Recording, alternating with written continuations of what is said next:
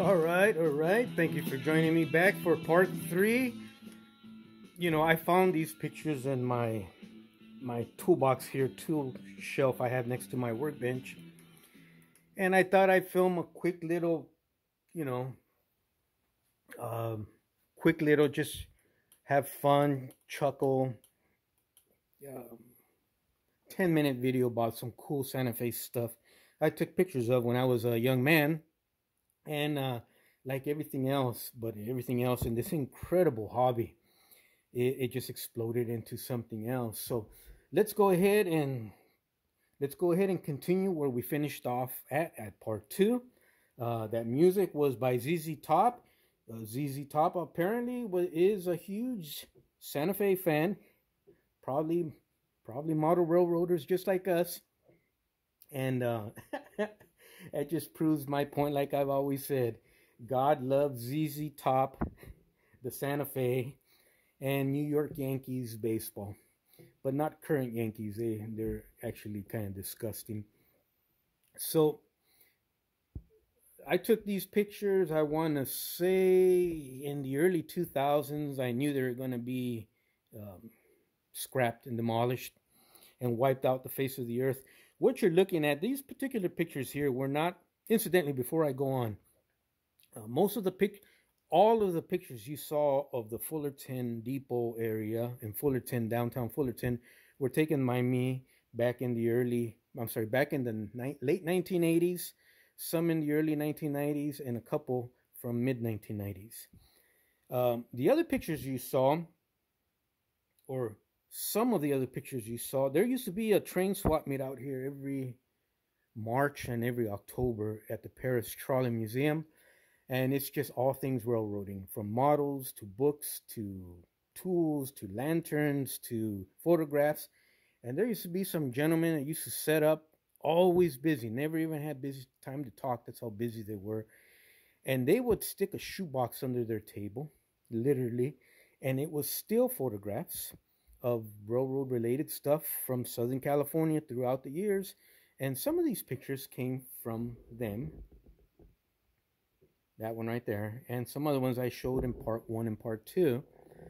I never got their name. We started to speak more than once throughout the years, but they would always get mobbed at their table. They did an incredible amount of business selling books and stuff like that. And but to those gentlemen, and if they're watching this, they know who they are. They used to sell at the Paris Trolley Museum every March and October. And they'd always make it a point to stick a shoebox of photographs underneath the table, and you'd buy them for about, like $1. So I got a bunch of them, some stories to go along with them. There's a name there. So I'd like to give credit to those gentlemen and to this gentleman here for the use of their photographs, of their work that I acquired also throughout the years. But let's get back to this guy here. Up in Redlands, California, I used to go visit my best friend out in Beaumont, California. He had a machine shop. He was a big model railroader, and we'd go watch trains running up and down Beaumont Hill every Saturday or every holiday or every vacation day I had for years and years and years and years and years. God, I want to say close to 20 years. And he became a huge friend, actually more like family, like a brother. We had a falling out here towards the end. I haven't seen or spoken to him since. But on his way up to his place, I used to pass by these guys here in Redlands, California, along the 10 freeway, the 10 interstate. And along the 10 interstate in this part of Redlands here, they still had a working wigwag signal, which eventually got damaged, and someone went in and stole the damaged parts. And these things here, and this is all orange groves. Even when I took these pictures here, there were still strips of orange groves amongst the brand new housing tracks that were going up. With these things here, these were oil tanks that the Southern Pacific would fill and refill throughout the seasons, the growing seasons. And the oil from these oil tanks was used for the smudge pots in all the orange groves to that part of the Inland Empire. And if you're familiar with that, is during the winter, like especially right now, your orange groves will freeze if you have overnight temperatures that dip below a certain low, and all your citrus plants would get destroyed, your crops and stuff get frostbite. So they set up smudge pots. They set up big fans, so the smudge pots would heat up. Heat rises. The big fans would blow the heat throughout the crops, throughout the acreage, hopefully covering the crops, so your citrus plants, your crops of citrus doesn't freeze and you don't, lose all that money. In order to feed those smudge pots, the railroad had to bring in oil. This goes back to the teens and 20s, guys, if not even before that, the late 1880s and 1890s.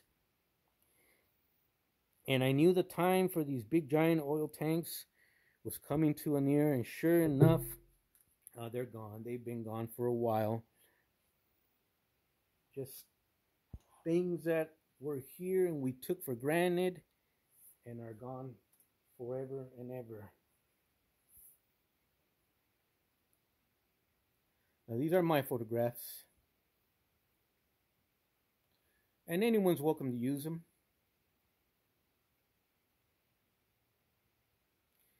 You don't have to ask for my permission. Just go ahead and use them to your heart's content. Throw me a bone, mention my name and my YouTube channel, so hopefully you get some new subscribers and viewers heading over my way. And I have one more view.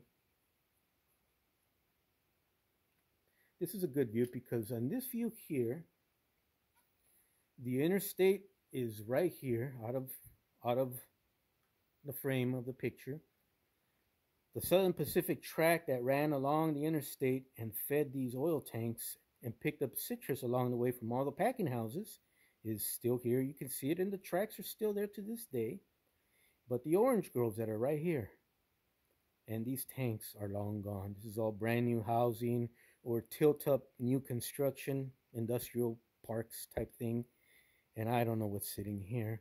And the working wigwag signal was pretty much kind of like over here somewhere. Incidentally, out here in Anaheim, California, we still have probably one of the last, if not the last remaining working wigwag signal. It's an ex-Southern Pacific wigwag signal, now owned by the Union Pacific. It's about a mile away from my house here. It's on its last legs. Why someone has not rescued it, I have no idea. But one of these days, maybe next weekend, we'll take a trip out there.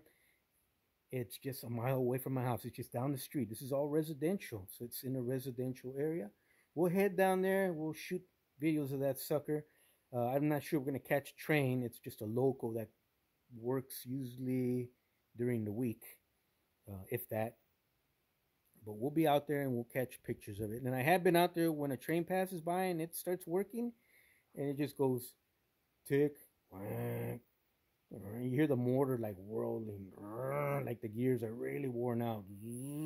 Donk, tick, donk. So, but she's a beauty. She's a sweetheart, and she's still there doing her job. After all the wigwag signals in Southern California and California have been wiped off the face of the earth, she's still there doing her duty. I think. Hopefully she hasn't been replaced. Okay. So you saw a picture. This is typical of back in the day, and even today, the Santa Fe local freight haulers would always have two locomotives. These are converted Jeep 9s, where they cut the high nose off and put standard cabs on them. And they will run them in tail-to-tail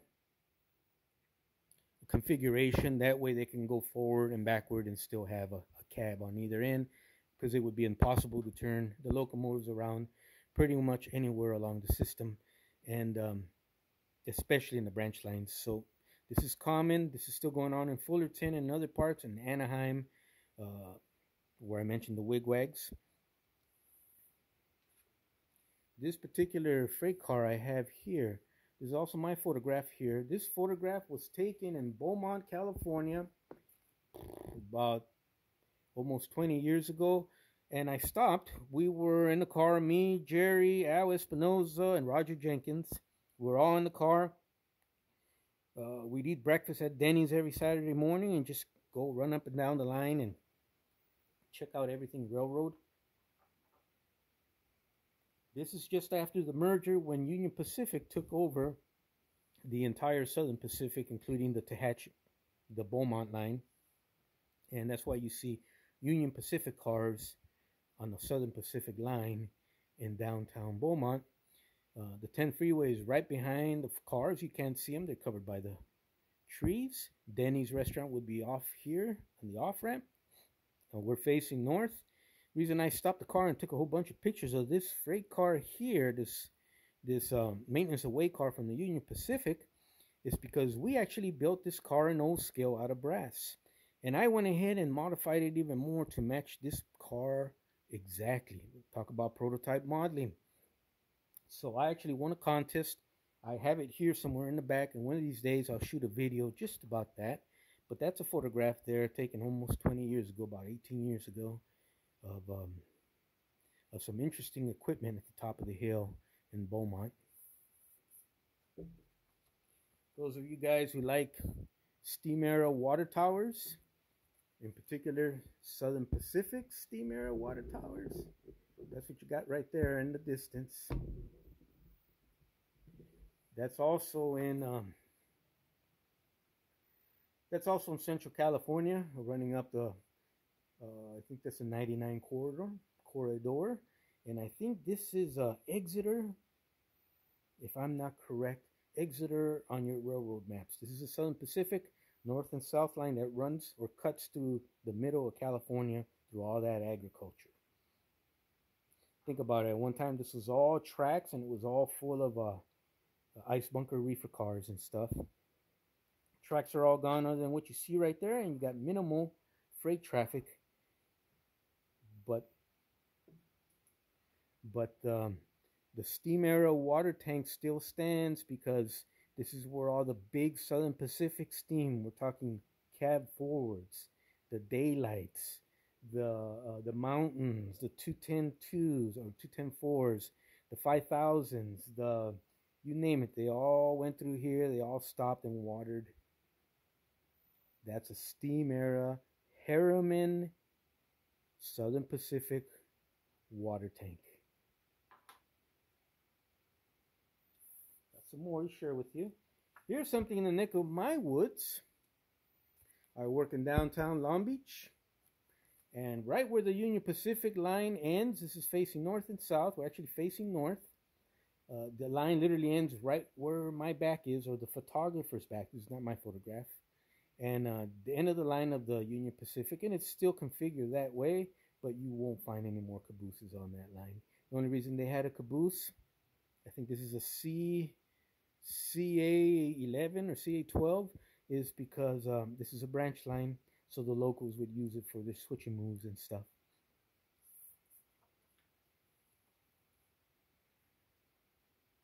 Not my photograph, but this would be the Wilmington turn. Once again, I work in downtown Long Beach, so this is right there. This is where I go rail fanning on my lunch break. Wilmington turn, pretty much this is the harbor, the docks, the container yards, or intermodal yards where all the big container ships come in from overseas and either get unloaded or loaded. And we also have a lot of petroleum products, oil, coal, you name it, refineries. It's literally the industrial muscle of the West Coast, and a great place to go rail fanning, though you probably won't see this setup anymore. Once again, this is that car I modeled in downtown Beaumont. Just another view.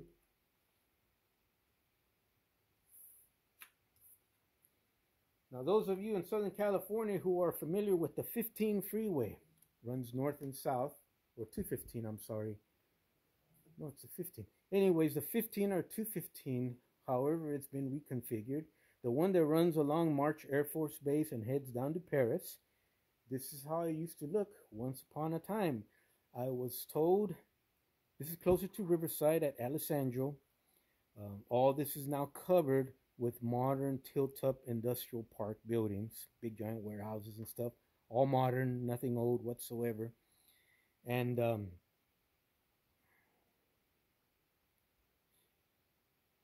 I was told that the freeway that we travel up and down, which is right here, travels north and south, was at one time a blacktop, kind of like a highway, separated highway, which you find in other parts of the country.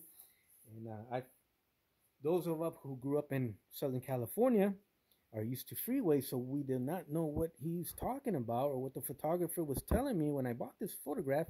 But there you can see, off to the side, 2 lanes going that way, 2 lanes going this way, separated by a large grass medium, no fence whatsoever. And there's your oil, there's your tanker cars dropping off or picking up their petroleum or whatever type liquid product. It's a foggy day along the 15 freeway.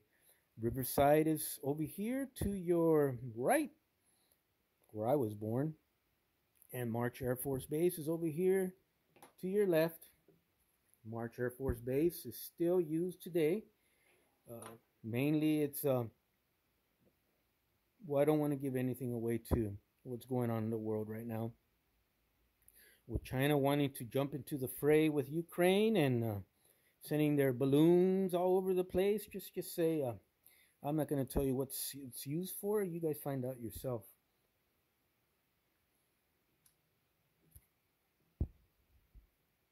Once again, it's just literally a blacktop highway going this way and coming this way. This still stands. This is now a modern freeway. I mean, modern, wide, concrete, fenced-off freeway. But back then in the day, look at that. It is so cool. With stop signs and all that good stuff. The Santa Fe Pullman Standard 3-bay grain car back there, or hopper car, covered hopper car.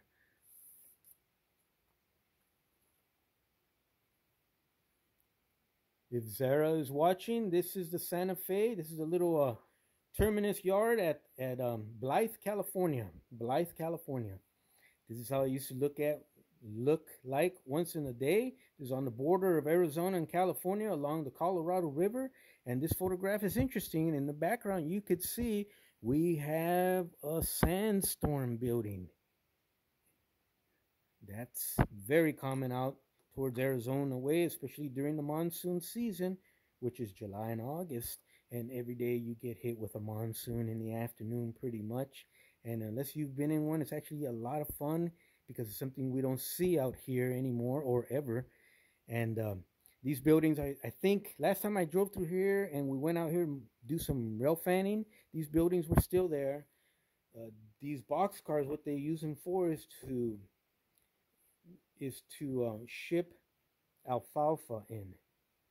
And they have to be covered because when it rains or any type of moisture will ruin the load, so they ship them in big giant rolls, kind of like steel coils inside boxcars. And when we were there, it's because a whole string of locomotives of Jeep 30s had derailed right here, and we're on the ground, and we went out there and took a bunch of pictures and stuff. And I've got pictures galore that we will be here for weeks. Let's just kind of start to end it right about here.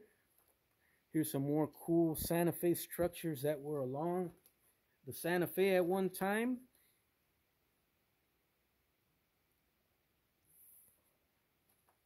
Here's another one.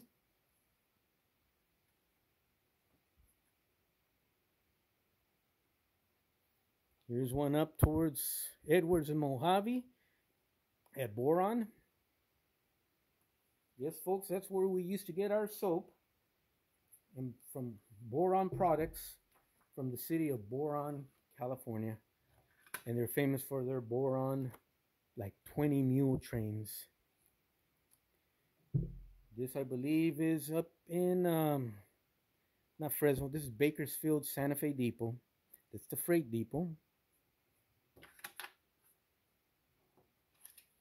Here's another shot of the Fresno Santa Fe Depot taken from a different angle. I've been there also. You can see the grain elevators in the background. Burlington Northern unit, working the yard. Here's a picture. This is all gone. This is where Santa Fe would pour into the heart of San Francisco at a place called China Bay or China Lake. That's what the center. And I think the only way to get in there was by ferry, if I recall correctly, or take the long route around the bay and come in down from Richmond. But that's what it used to be. All this is prime real estate. This picture was taken years ago, and trust me, all this has been it's either housing or brand new construction, or this is just primo expensive land up there in China Basin, San Francisco. Thank you from the collection of Phil Serpico. But thank you to Phil or Phil's family. I guess I managed to acquire a couple of your photographs that were for sale at the swap meet, and I'm honored to have your work in my workshop in Anaheim, California. So let's end the film, our videotape right about here with this.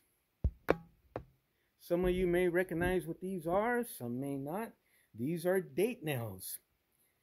I don't know if all railroads did that, but out here on the Santa Fe, because I don't think Southern Pacific did this, out here on the Santa Fe, they worked on a section of track. This is during the steam days now, or early 50s and 60s. They worked on a section of track. Tie work was involved. They had to put a date nail on there with those numbers signify the year, because wooden ties had to be inspected and replaced every 8 to 10 years, if I recall correctly. And how they kept track of that pre-computers, and instead of filling out paperwork and stapling it to the side of the railroad ties, which would dissolve on the first rainstorm, they had to have something hard, metal, and mechanical to fix to the ties. So they came up with date nails. This is what they use on the Santa Fe. And what that 25 represents right there, guys, that's 1925, the year 1925. I actually plucked this off some ties. Many of these came from Fullerton, where I showed you the photographs in part 1 and 2. Some came from the P-Vine line in Arizona, the Santa Fe line that ran down, I think, into Parker. It's called the P-Vine line on the Santa Fe, came off the main line. And some of these I bought at the swap meet. This one I bought at the swap meet because it's the year 1967. That's the year I was born. But these are designed to go into railroad ties. So the track inspector comes by and he sees what time, what year those ties were replaced last. And they can go about planning their maintenance or whatever they have to do. But let you guys know how serious I was about this hobby. Yeah. So,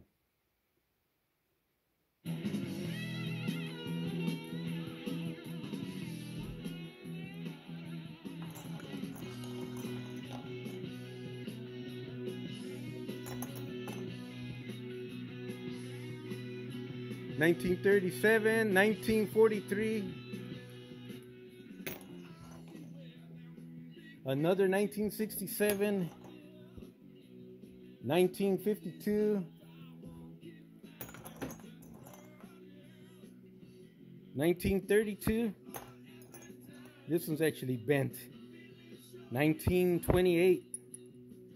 I think 1928, New York Yankees. 1943, 1954.